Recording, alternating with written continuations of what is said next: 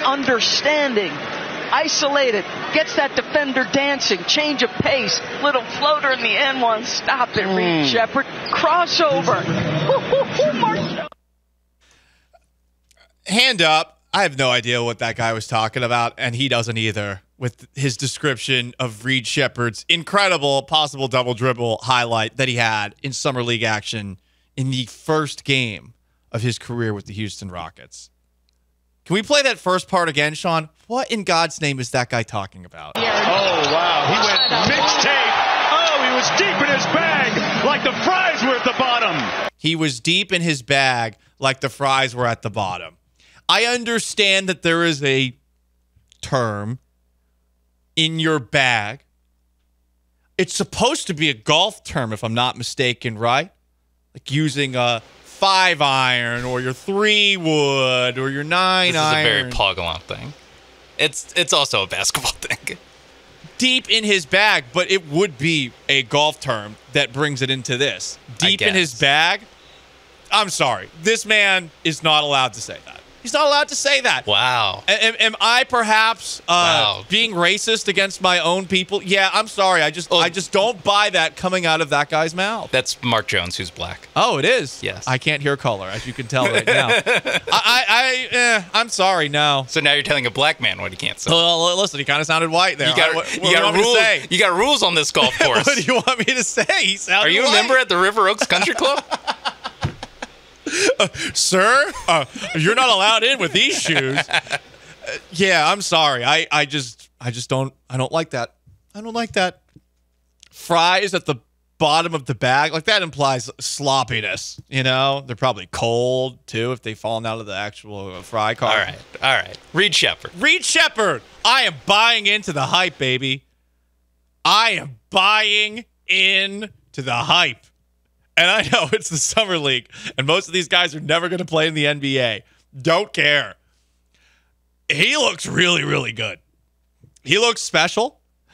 He has, I think, some handles that I did not know he had.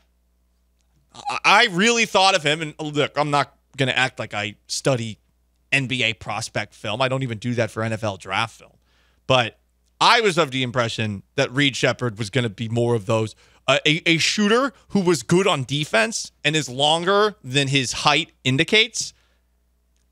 We saw some defensive ability from him. We saw some, I think, really nifty and creative passing from him as well, and surprisingly really good handle. Is that going to work against real NBA players? I don't know, but if you got Ja Morant and Trae Young complimenting him the way that they were online, you got to give that some credence. And in these two Summer League games to this point, and he's had a lot of help with Cam Whitmore out there, they might be just more talented than every team that they're playing against in the Summer League. But I am really impressed by everything I've seen out of Reed Sheppard to this point with the Houston Rockets. And I think we got legit reason to be excited about him year one. How much is he going to play? I don't know. Fred VanVleet's probably a starting point guard. But, woo, really like what I'm seeing out of Reed Sheppard. Yeah, you can throw in all the caveats of it's only been 2 Summer League games, like pump the brakes, all this stuff.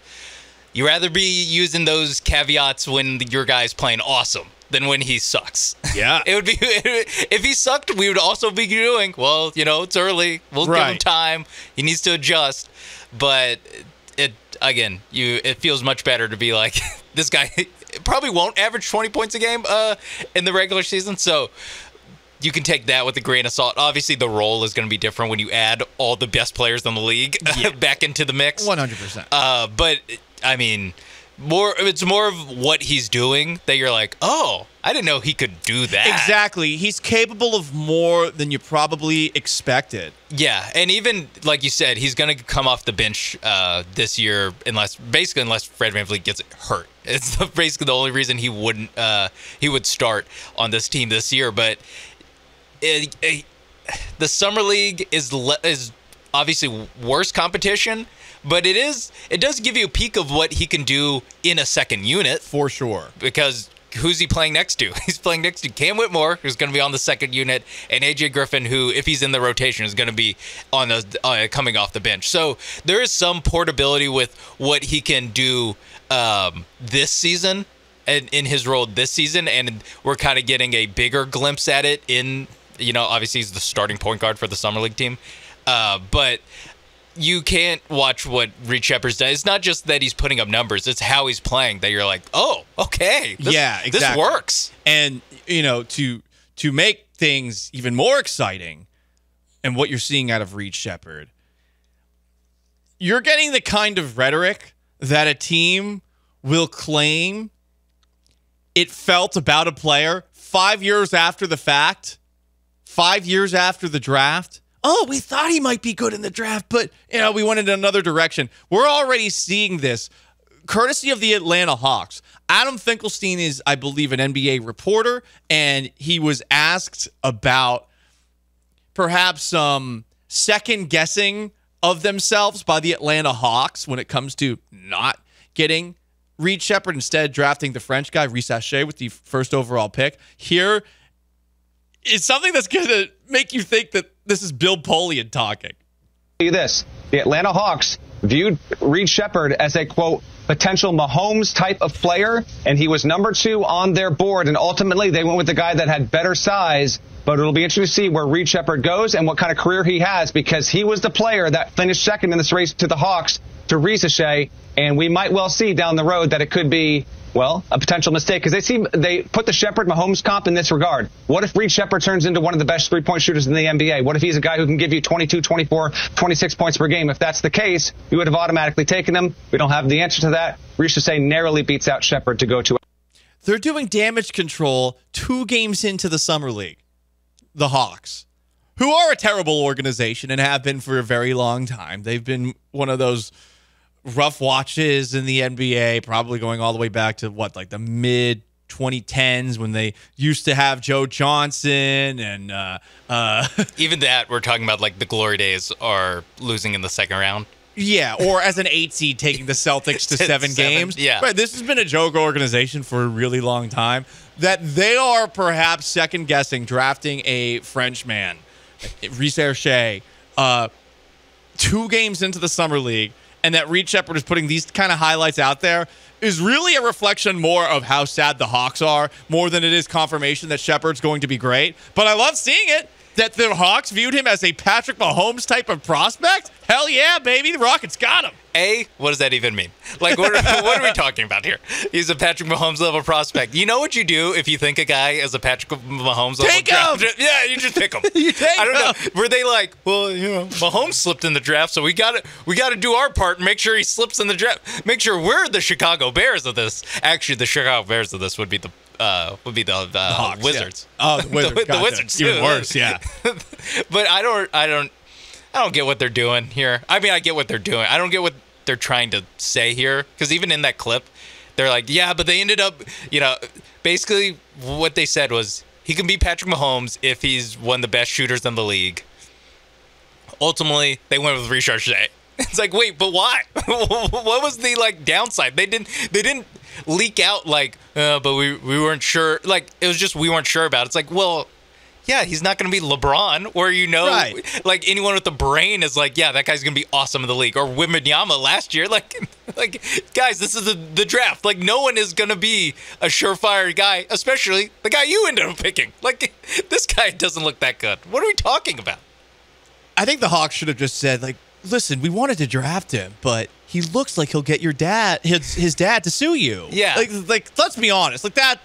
There's some discrimination going on. Some of us handsome, smaller white people, that people underestimate us. They underestimate us. It just happens, okay? We can't help it when we're good-looking guys that also look like they've never done hard labor in their life. They have a maid, perhaps 2, for each wing of the house that they live in. Yeah. Thank God Reed Sheppard went to Kentucky and not Duke. I know. He does look like such a Duke guy, too. But he's an old school Kentucky. I mean, because his dad literally played for Kentucky. But, he's an old school Kentucky guy. Mm-hmm.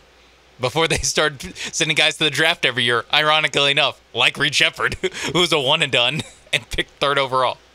Man, The Reed Sheppard era, guys. It's going to be fun. And I mean, you see Rafael Stone out there. Rafael Stone is so cocky right now. You could tell. He was on Sirius XM radio, I think, with Justin Termine, and I forget the other person who was on with him.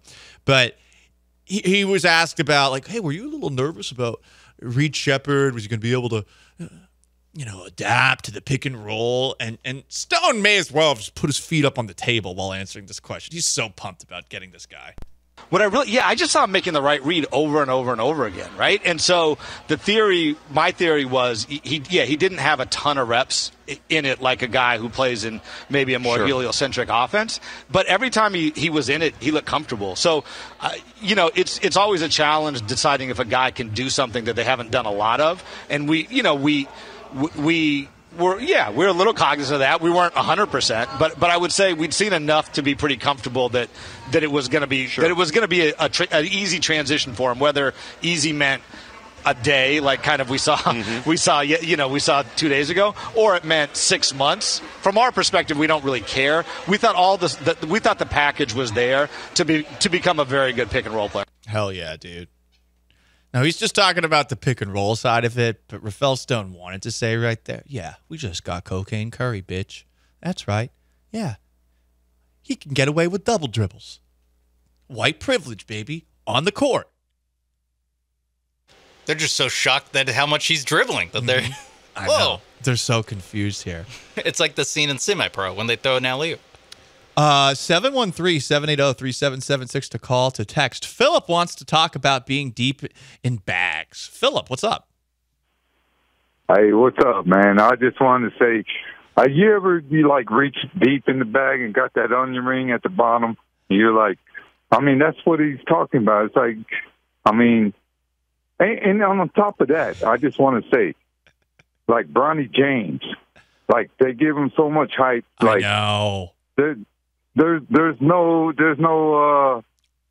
I don't know what's going on in the NBA, but Bronny James, true for 13 or whatever he shot, like they're not talking about that. They're talking about that not Reed like Sheppard. He's like the greatest player, and you got this guy just hitting threes, hitting buckets. And that's what he's talking about, deep in the bag. Deep in the bag. Okay, listen. It's like he finds the onion ring. Finding that onion ring, see, that is a little bit better, because onion rings, this is going to be a controversial take, onion rings, better than French fries. Onion rings are better than French fries. I'll stand on that. Oh, I don't like onions. Oh, you're soft. Soft boys. Wednesday, 12:30. You don't like onions? Soft. Onions, rule. French fries are okay. It varies place to place. But to Philip's point with the Bronny James Jr. stuff, the reason that people are talking about him as much as they are is because we live in a society that is based off of clicks, and his name, for whatever reason, it gets clicks. There's still a lot of LeBron James stands out there that are going to tell you that his seed is just as good, even though they're completely talking out of their ass. Well, that mixed with Laker fan. That too. Laker. Perfect storm recent of Laker draft insufferability. pick is going to be overrated no matter what. Mm-hmm. And yeah, mix that in with the fact that we're talking about Zachary Richarche as the number 1 pick and Alex Sarr as the number 2 pick. They got to get you to watch these Summer League games. And the way they're going to do it is saying LeBron James Jr. is here, which is basically what they're doing. But they're going, hey, remember LeBron? This guy's his son. Watch him play. When you have some of the highlights that Reed Sheppard has put out, you would think that they would dedicate a little bit more of the SportsCenter highlight package during a time where literally nothing is going on to Reed Sheppard. It's just a thought. Is Reed Sheppard too boring? Do people look at Reed Sheppard and sort of shrug collectively because of the way that he looks? Hashtag racism. But I don't know what it is. You would think that he would have gotten a little bit more buzz. Thankfully, the internet exists. We got plenty of it from the NBA Twitter account, the Rockets Twitter account, and all the Rockets stan accounts that we have in town. But I am with Philip, his point there. It was weird that they did not, the first time when these two teams played Friday, when it was the Rockets and Lakers, they spent a lot more time on Bronny James, where Reed Sheppard had a good 3 to 4 really impressive highlights that I think merited a watch. I wonder how much of that is that it was like game one and there hasn't been time. So now he has a little bit of momentum where, and I don't know. Listen, I'll be honest. I don't know who they play next. I don't know how many games they play in the summer league. I don't either. All I know is that we might have, Sean, in 1 year, Sugarland Space Cowboys, first half PCL champs. Oh, yeah. Houston Still Rockets. waiting on those T-shirts. NBA Summer League champs. Titletown. Yeah. We're back. Also, either Cam Whitmore back-to-back Summer League MVPs or Cam Whitmore last year, Reed Sheppard this year Summer League MVPs. Ooh, we're just building that young core, as they say. Core 7.